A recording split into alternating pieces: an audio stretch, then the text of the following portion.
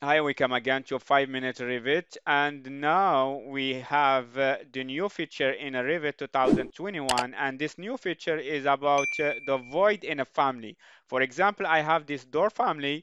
I can, for example, in the family editor, I can add intelligence to this panel here. For example, I can go to edit here, and I go to the family editor here, and I can, for example, I know that this panel contain a void here, this void that's cut through a panel. I can, for example, select this void and go here. You see in the property, I have here cut geometry. For example, cut geometry.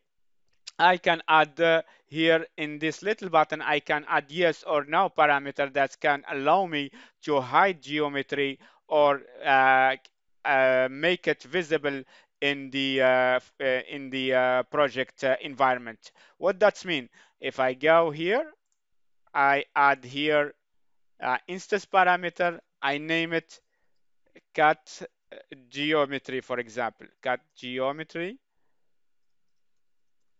and I make it instance, I let it under, group it under other, I make okay.